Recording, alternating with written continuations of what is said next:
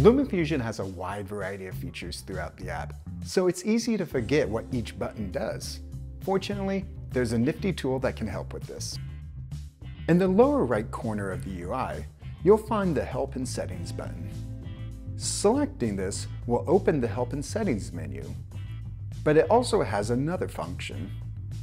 If you select and hold this button, this will bring up Tooltips. These blue bubbles will display the names of each feature they're attached to, which makes identifying them easier. You can also activate tooltips in the clip editor by selecting the question mark at the top of the screen. If you want to learn more about the many features that these tooltips identify, be sure to check out the LumaFusion reference guide, which can be accessed through the Help and Settings menu, as well as the official LumaTouch website. Happy editing!